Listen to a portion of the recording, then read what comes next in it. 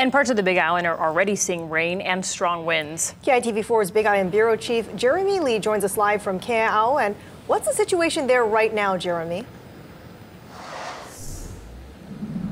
Well, for most of the day, it started out sunny, and we haven't seen anything more than a light sprinkle. But for the first time on cue, it seems that it's starting to come down, and we're expecting this rain to be sustained for quite some time.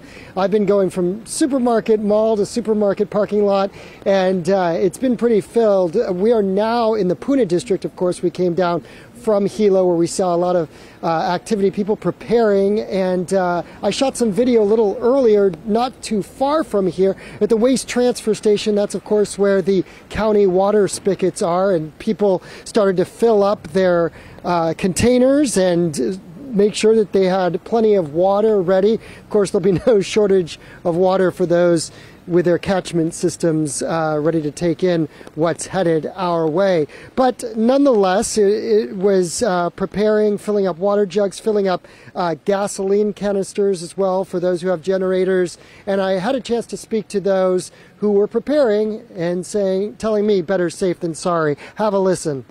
But are there any other precautions you take as far as securing parts of your living quarters? Stuff? Yeah, I live under a big 24 by 24 steel ramada, and I have shade cloth stretched between the posts.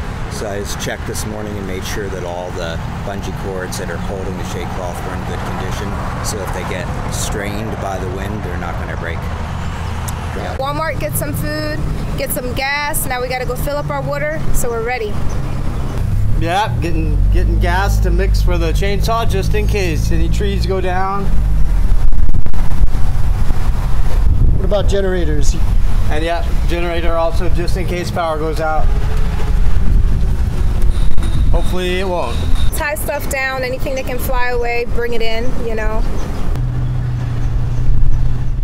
We had a chance to catch up with the mayor as well, and you'll hear from him in the next part of the hour. But certainly they want people, residents, families to be prepared. The county also making sure it's prepared with shelters. We'll have a little bit more on that as well. And you know, there's really two types of personalities when it comes to a storm like this headed our way. There are those who say, well, we've been through this before, no problem. Then there are those who go the extra step. Some people, going to the supermarket and to the to fill their water canisters and making sure that they are well prepared for whatever comes our way. We'll have more later in this broadcast. Reporting live at the Kea'au Shopping Center in the Puna District, Jeremy Lee, KITV4 Island News.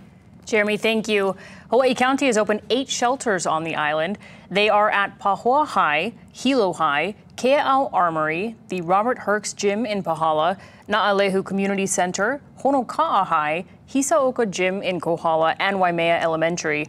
All emergency shelters are pet-friendly, but pet owners do need to bring carriers and supplies for their animals. And Calvin's also impacting the Helion bus service on the Big Island. The county's canceled several routes tonight, including the 2, 60, 76, 80, and 90. It's also ending certain other routes at 7 o'clock tonight. The county will reevaluate all routes at 9 in the morning tomorrow to figure out whether it's safe to resume service.